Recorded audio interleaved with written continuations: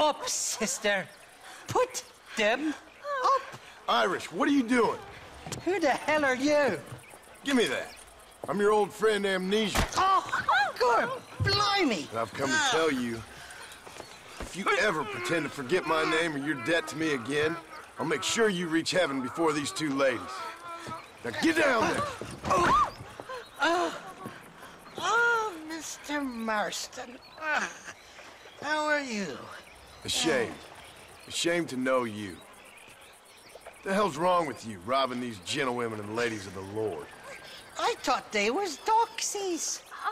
Ladies, I'm sorry about this man. He's unfortunately lost his mind to the demon drink.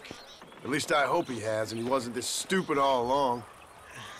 So, please excuse us.